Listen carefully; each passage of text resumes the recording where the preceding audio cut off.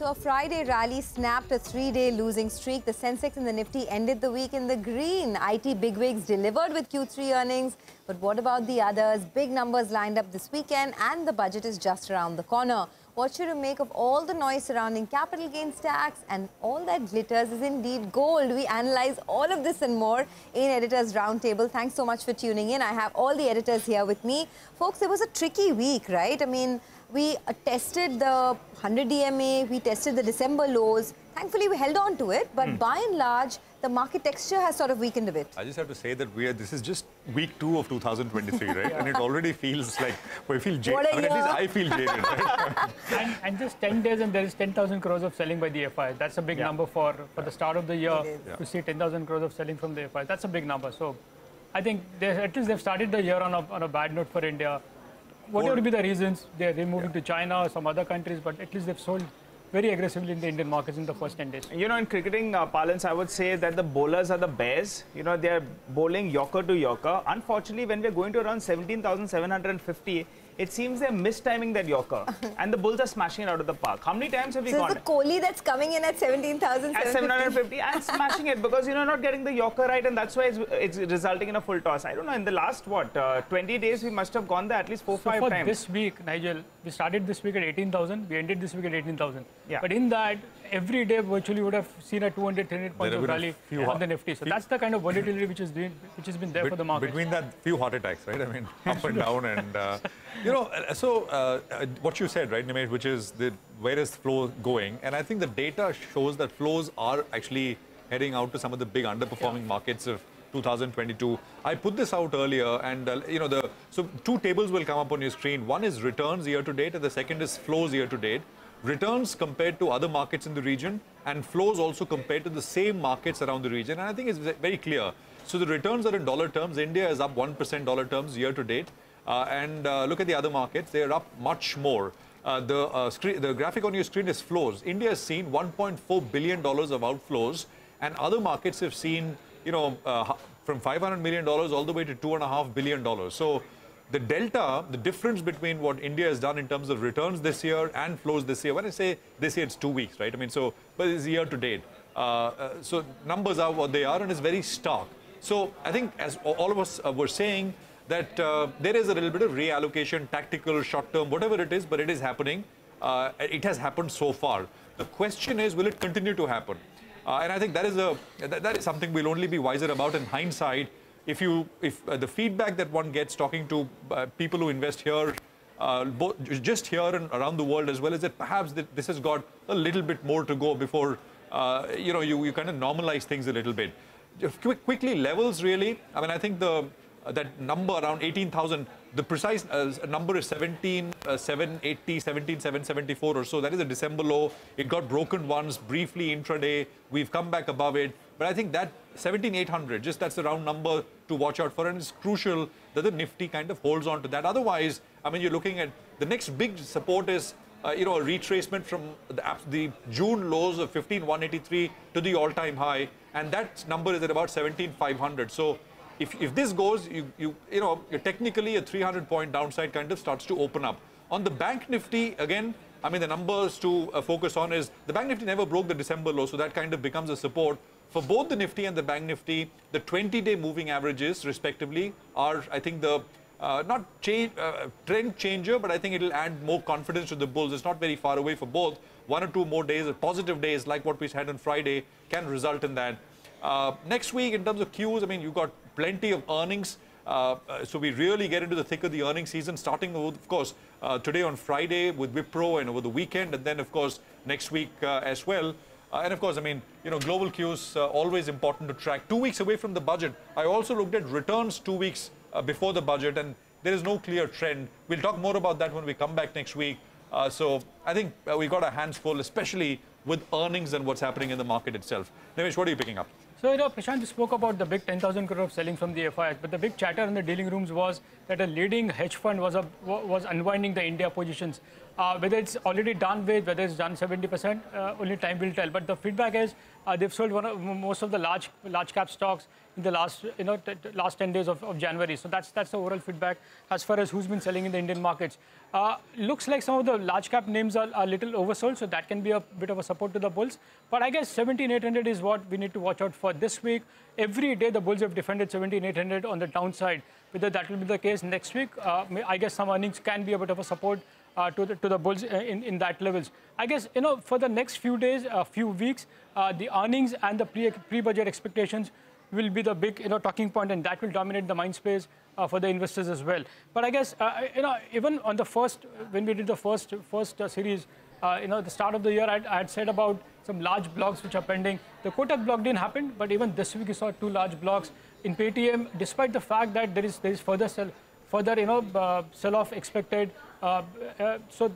Still then there was a bit of demand there, and we saw yesterday Shriram finance block got done, despite the fact that there is Piramal who's holding back, and even they can sell further. So despite that, there has been large blocks happening. So that's something to take away with. But the fact is there's a large sell-off from the FIs, and looks like one of the leading hedge fund was unwinding India positions. Only time will tell whether they are done with, and that can be a bit of a support if the bulls wants to take that part, and the fact that some large caps are a little oversold. All right, Ramesh, thanks very much for that. We are going to focus on stuff you can touch and feel. Steel, gold, that's the focus today. Sonia is going to get to gold, but before that, Nigel, you're looking at steel, right? Well, yeah, that's right. You guys are talking about the markets being volatile. I'll tell you what's been doing well, the metal index. So let's go across to the big wall and tell you more about that. So the metal index, in the last couple of months or so, the Nifty is more or less unmoved, but the metal index is up close to around 15%. Big outperformance out there. The China unlock is playing out, and there's a double bazooka that's playing out there. One is the Chinese economy is unlocking, so obviously a more amount of steel, more amount of metal is used. And the second factor is the domestic steel market was plagued because there was an export duty that was levied. That got pulled off in November itself. So good couple of tailwinds did come in for the industry. Let's run you through 5 big points that have been helping the steel industry in particular. The Chinese push. Well, there were 2 factors out there that was ailing the Chinese market. One was the property market. The second factor was there was no mobilization. People were stuck at home. Now, both of them are being addressed. So the Chinese government and the Chinese authorities are focusing on this. So good news out there. Second factor is the Chinese steel prices. Remember the HRC prices? Well, they corrected from around $860 at the start of 2022 all the way to around $500 odd.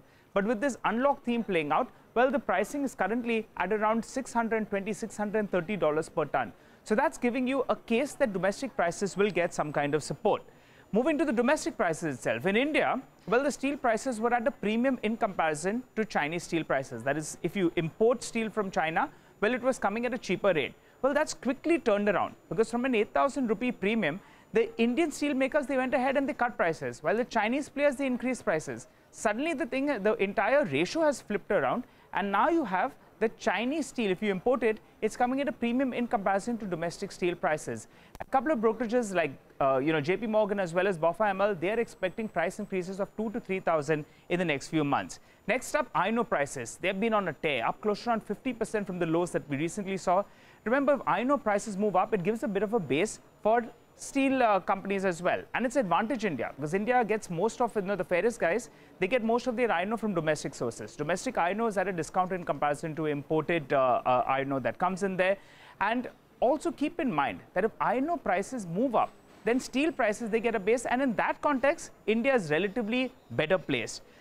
Finally, demand. Demand's been good. That price increase that's been taken at the start of January, it's been lapped up by consumers, so good news out there. Restocking is taking place. First, the consumers were saying, no, let's not buy, steel prices will fall. Now they're loading up yet again, and also in the coming quarter, you'll have export volumes that will pick up. Finally, steel and metals is not really about valuations, but we need to focus on that. It's more about momentum investing, and that's why we've seen these stocks run up. But more or less on a price to book value, it's pretty much in line with what they've been trading at. So that's about the metal and the ferrous space. But guys, Sonia, everyone doesn't track steel, right? People want to look at gold. Suddenly that's making a comeback. Tell us more about that. You've been tracking that space. And in fact, history suggests that gold's been a decent performer as well. I hope you guys have bought some gold for yourselves, for your wives. My little girl at home. 2.5%. Whenever they tell you to buy gold, you go ahead and do it. Absolutely. There's a big degree of outperformance over there. So I'm going to talk a little bit about that. So, as they say, all that glitters is gold indeed. And this week, the big headline really was MCX gold hitting an all-time high. It hit a high of 56,000 rupees. Now that's a gain of 17.5% in the last 1 year alone. In fact, international prices hit $1,900 an ounce as well. That's a gain of almost 16% from the September lows. That's on international gold prices that will come up for you in just a bit. Now the question we're asking today is, with an expectation of a single-digit return in equities this year, or maybe not even that, is it better to move to alternate asset classes like gold? Will there be a continued up move over there? Now, what I did is I tried to assess the returns of gold compared to the Sensex for 1, 5, 10 and 15 years. And I noticed that for a majority part of the last 15 years, gold has seen a significant outperformance.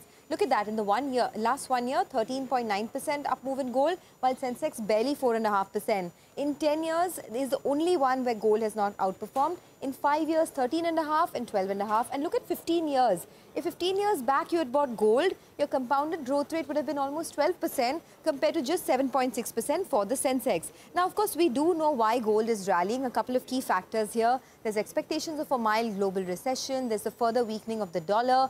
There's geopolitical flare-ups. So, you know, there's an energy crisis in Europe, because of which perhaps people are moving their investments to safe haven like gold. In China, there's a reopening trade, so perhaps consumption of gold would go up there, and hence gold prices are looking good.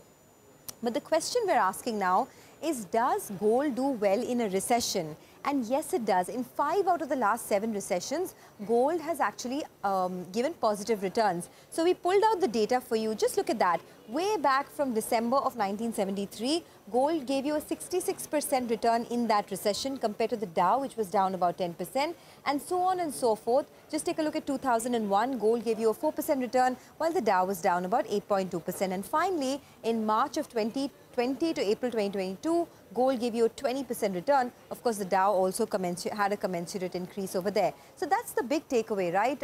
Gold did well in 5 out of the last 7 recessions. Just quickly on to what brokerages are forecasting. JP Morgan has said that oil and gold will drive the commodity returns in 2023, and they forecasted gold prices at $1,860 an ounce. It's already surpassed that level. But there is one risk. The downside risk is if there is a soft landing scenario. So I want to, in fact, toss this question to our guest, Ajay Srivastava, who's joining in of Dimensions Consulting. Ajay, you know, this is something that is right down your alley. I think for the last maybe 3 or 4 months, you've been saying that equities is not the place to be. There are other asset classes, alternate asset classes that you should look at. Does gold top your list? Of course it does. You already gave it all the statistics possible. Your mother told you, your grandmother told you, and they were very wise investors at this point of time. And it's brilliant that you put up this analysis, because it tells people that there is more to investment than the stock market. There's more to investment than the headlines. Simple, straightforward investment strategy, gold. And the reason gold is good is 2 things are happening. Supply doesn't go up dramatically, but all the central banks, whether it's India, whether it's China, whether it's Europe now, they all are stocking up gold. So, you know, not only there is a consumer demand, there is a huge demand from central banks to shore up the gold reserve. And quite obviously, as arithmetic goes, when the reserves go up, the proportion of gold they need to maintain has to also go up, and therefore they need to buy gold. So gold will remain an absolute gold standard for investment for the 3 reasons. Central banks want it. It's most liquid of the all. And when the market hits the real bad patch, it's gold which counts in the end. So I would certainly say gold will remain, should remain a decent part of, I'm not saying put everything in gold, but should remain a decent part of a portfolio. And I think I heard you saying jewelry. Don't even count that as an investment. Man, that's an expense. Book it. Sovereign gold bonds. Yeah, I know what you're getting to. Ajay, so exactly that point. And just to complete that loop on gold, what is the best way to own it? I mean, gold, in what form? Sovereign bonds or something else? ETF. I think I would say sovereign gold bonds is good, but I would still prefer physical gold to hold with us, because government is government at the end of the day. Physical gold I would like to keep, and you know, so some of the coins which are coming up in the Hong Kong coin and the other stuff is a premium to the market. You can't get them if you want a large quantity. So I would say bars, physical gold in bars and coins would be the right way to do it. Put part of it in the 2.5%, because that's subject to government can do what it wants, the rate what it wants. So physical gold over paper gold any day. Okay, with that, let's take a short commercial break on Editors Roundtable. We'll be back in a bit.